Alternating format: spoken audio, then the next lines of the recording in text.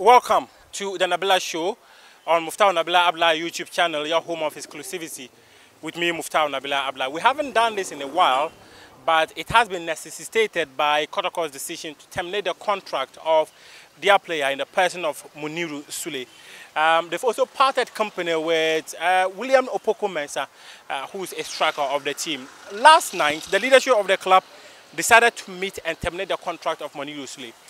We understand that the player is extremely unhappy following accusations leveled against him by some people within the playing body who think that he is the darling boy of the chief executive officer and releases information to the CEO. People also claim that he is the reason why players oftentimes, all the time, complain about their demands for money after every single win. They say that because he is on a salary of $3,000, the club has got money, but is reluctant to pay them. That is what necessitated the reason of Muniru Sulley to approach management and tell them that I cannot be part of a playing body that I am not happy with. So he asked the playing body to terminate his contract. After serious conversations, the club needed to agree to his demands. That's why the contract was terminated. If you read the statement, Kotoko clearly made it clear that, Muniru Sulley was not paying any sign-on fee and that he has never received any salary since coming into the club. That is clearly the reason why. It's because of perceived $3,000 monthly salary that he receives. That is why Kotoko indicated that in their statement. The other player is Opoku Mensah, who joined the team from Cluj United. He was on loan for a year. His contract expired last week. Kotoko made an offer of 6 months and they are willing to pay him 3,000 Ghana cedis. He was on a salary of 2,000. Kotoko said, we'll pay you 3,000 Ghana cedis and give you 6 months contract. When Kotoko made that offer, the player suggested to the club to reach out to his manager for further discussions.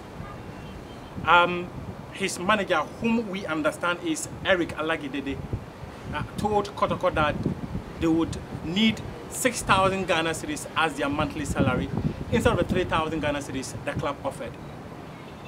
In the course of their negotiations, Kotoko asked the player and his manager to give them their minimum salary per hour checks. They said the minimum salary they would take is 5,000 Ghana cedis. Their argument is that when the player signed the loan deal, he was due a signing-on fee of 30,000 Ghana cedis. Not even a penny has been paid by Kotoko. So they feel that an offer of 3,000 Ghana cedis for the next 6 months is not good enough. So they would need at least 5,000 Ghana cedis. So on January 22, 2021, Kotoko sent a letter to the player telling him that due to their inability to reach an agreement, he can move on. We gather the player has reached out to his manager, telling him that he should speak to Kotoko even if they would offer 4,000 Ghana cedis. He is willing to accept the 4,000 Ghana cedis. But the posture of Kotoko currently is that since we failed to reach an agreement with you, we are in the market for other players.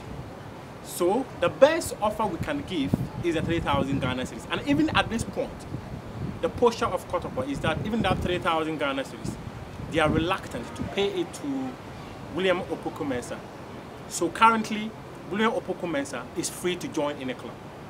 The two parties went separate ways after failure to reach an agreement on the contract renewal of the player. It has not been terminated. It expired and they could not reach an agreement on renewing it.